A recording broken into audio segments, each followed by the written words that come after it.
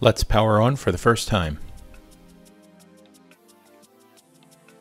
I won't make you sit through the entire boot sequence, but normally it takes about 45 seconds to get up to the main menu where you can enter commands.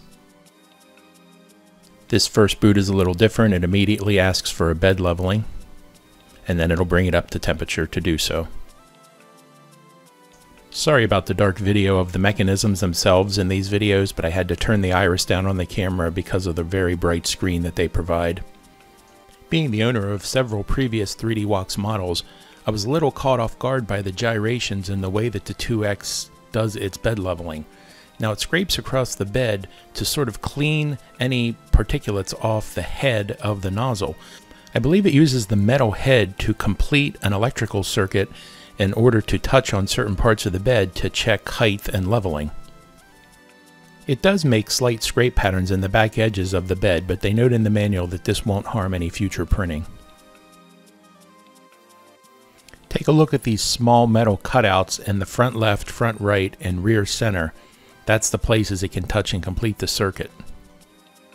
It'll gyrate for a while, touching the pads and moving around the bed, and then it'll come back and give you an indication as to what it thinks you should do using the adjustment knobs, how many clicks in what direction in order to level the bed where it thinks it should be leveled.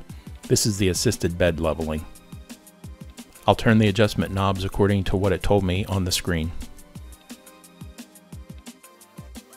It now reruns the entire leveling process with the adjustments made by the knobs to see whether or not it thinks it's level now. And as expected, it now tells me the bed is level.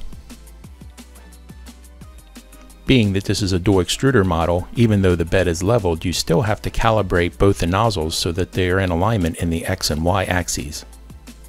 And to do that, we need to load some filament.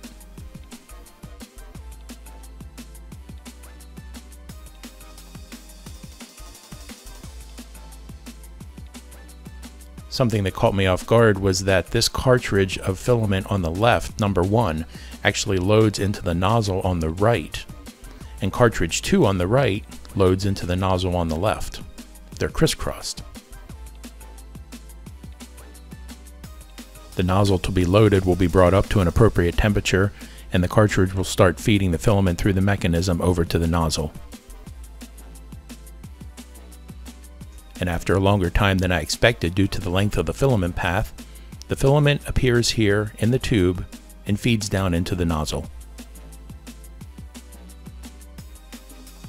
Now with both of the filament cartridges loaded, it appears that it's going to print these patterns of lines in the horizontal and vertical direction, and you're going to have to enter key values that tell it which ones look physically in alignment with each other, kind of like it does on an inkjet printer when you do a head alignment.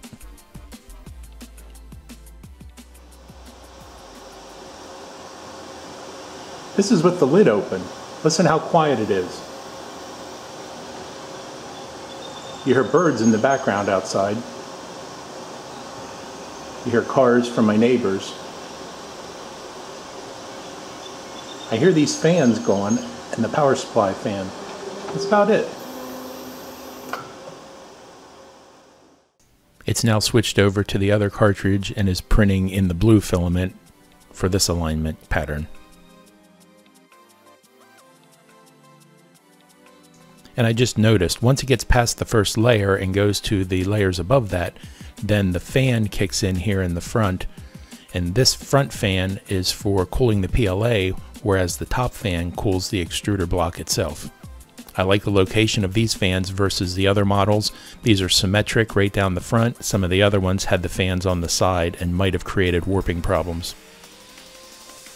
After the patterns are done printing, what they want you to do is look at these two patterns and assess which of the blue and white lines are in alignment the best with each other on both the horizontal and vertical patterns.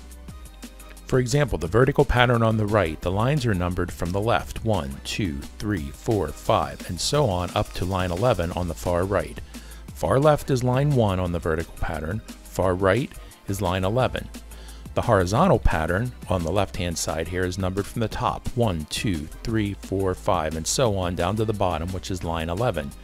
You look at the vertical and horizontal patterns, you figure out which blue and white lines are best in alignment with each other, and they're the numbers you type in to the screen. I enter these horizontal and vertical numbers into the XY calibration screen and save it.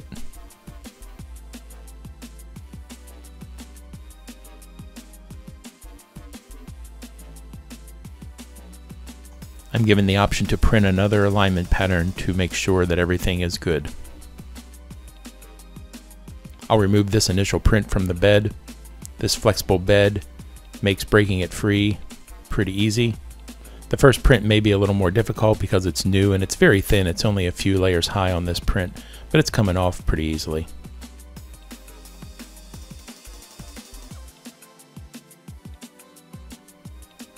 I noticed there's some oil or something on my bed here. I like to use a microfiber cloth to keep my bed clean, with a little alcohol if necessary. And this magnetic surface makes snapping it back in a breeze.